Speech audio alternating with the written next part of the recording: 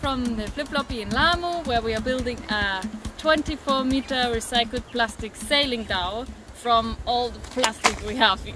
In the previous video we showed you how we made our solar module to help us to melt the plastic parts we need for the boat, and basically our recycling setup is prepared now. So in this video we will show you how we collected, sorted, shredded and prepared all the plastic so that we can then recycle it into parts of the boat. So we have Hannah and Abdul here. They're from Takataka Heroes, cleaning up Lamu, yeah? Yeah, we try. So Hannah, maybe you can quickly say what Takataka Heroes mission is. Okay, we want to see a clean Lamu and we want to work with the community to make that happen. Cool, that's good. So I guess one thing is cleaning up together, right? How do you do that? So the way that we kick-started community partnership was by our Kota Plastiki competition, where we offered cash prizes for the teams that collected the most plastic, and in 1 month we collected 25 tons of plastic and had over 250 people take part. Wow, that's a lot. So that's where most of the plastic on the site comes from, right? For now, yes. And other means of collecting plastic, we also organize regular cleanups with the communities around and the local organization here we have from the Search, Shella and Mandataka project. They supply us with their plastic, and that's how we get the plastic around Lamu. We have a lot of challenges. The major one is the transport. I believe our site is an outskirt of Lamu, so if we do the collection here, we have to organize for a tractor to move the plastic to our site, and that's costly a lot. Yeah. And we have to also look at the tides. If we are to transport with the boat, we have to find out the high tides, when it's the high tides, and sometimes the donkeys get to eat the plastic that are meant to be transported to our site. So it's like a frustrating, and now once we have a proper means of transporting, I think it will be a good start for us as well. Next steps is to do more cleanups, engage the community more, but also do a pilot house collection scheme. So where we collect from houses and we work that out and expand that pole. How is it financially? Is that all volunteering at the moment? Yeah. Yeah. Yeah, so this is a good point to mention, that all of our activities are basically volunteer run, and we are constantly trying to look for funding here and there. But one very good way to support this is on Patreon. So there you can contribute with small contributions per month. So let's say 1 ice cream per month. So yeah, definitely go on Patreon and check out if you can be one of our Patreon Flipflopi family. Thank you.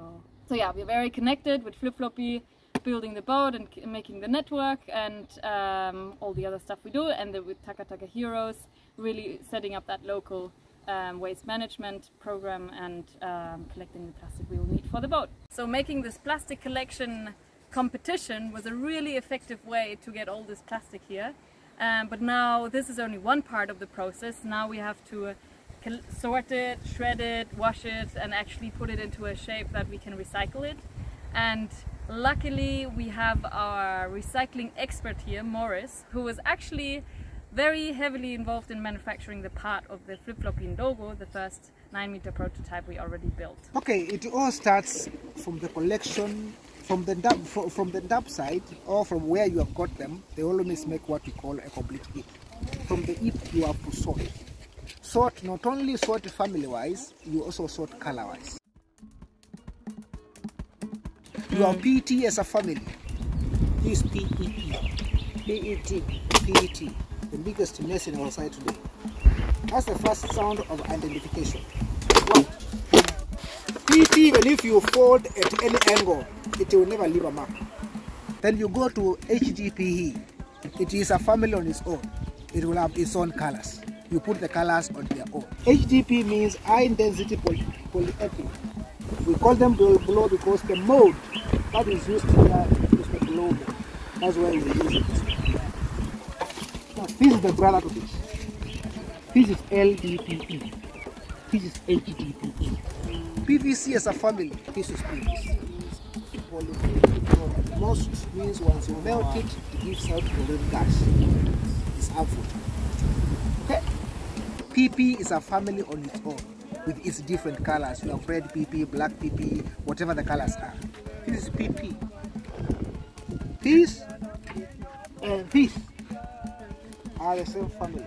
This one does not have a line. They don't have a line. This one you can fold it in many names. This one will break. It's still what? Still PP. Still what? PP. And you have also the ABS and PS, they also have their own colors. So this ABS. This one is very noisy. It almost looks like glass. It's just a simple fold. Just go. But this one is a mess outside. Nobody recycles electronic casing waste. Now this one is the biggest headache. These big components, they have no problem. Now those ones, they have no problem. You can identify them easily because the marks are there. But the small parts here, the marks are not there. The marks are not what? Now these ones are very many.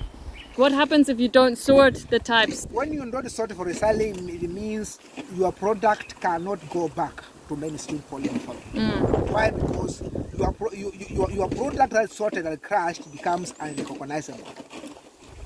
We cannot classify it.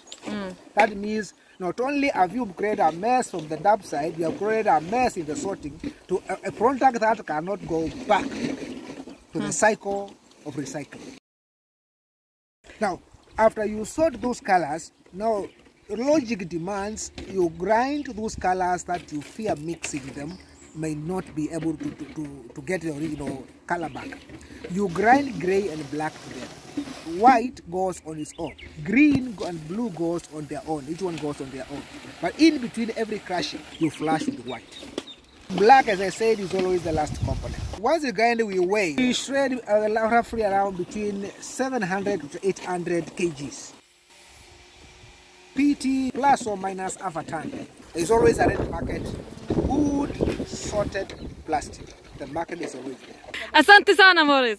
Thank you, Katrina. So with the big shredder we can make big flakes, and we also have a small shredder, which is a precious plastic shredder, that open source design shredder, you can build it yourself. And with this shredder we can make small plastic flakes, which is perfect for the small extrusion machine we have for our tests at the moment.